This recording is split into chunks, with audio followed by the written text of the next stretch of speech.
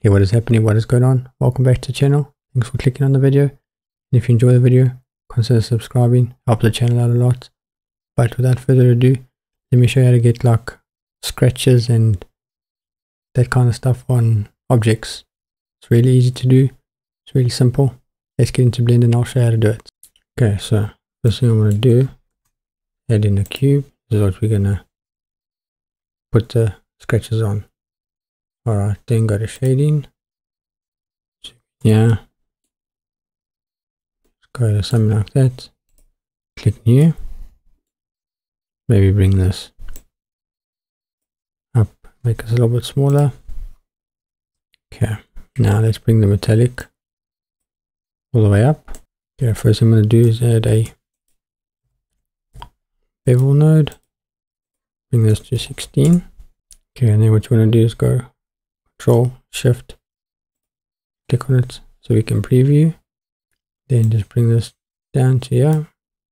Then go Shift A, add a geometry node, and then a Shift A vector mass node.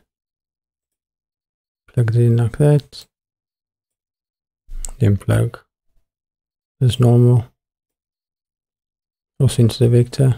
Then click on add. Go here, make it a dot product, and then we plug this to the surface. Okay, and then if I go here, you can see we're starting to get just something. That's what we're looking for. I'm just gonna go out of here. So what I'll do is I'll leave a link to the texture that I'm going to use. It's free, you can download it, but yeah.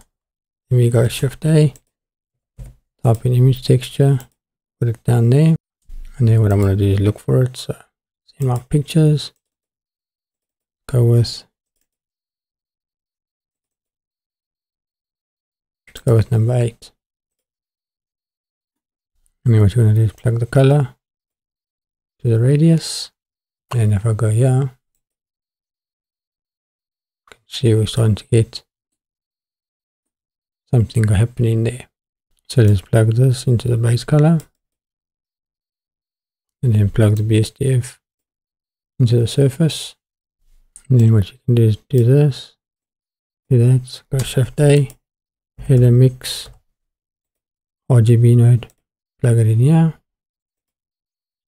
and then take this, plug it into there, and then bring this one up, this color, bring this color all the way down, and now you can see we're starting to get something like that. You can see all those like rough dents and all like scratches. So now all we need to do is add a math node, plug that in there, change this to divide. And if I zoom in here and go to this, and I do this, makes it more, makes it less. So let me just bring the scene up.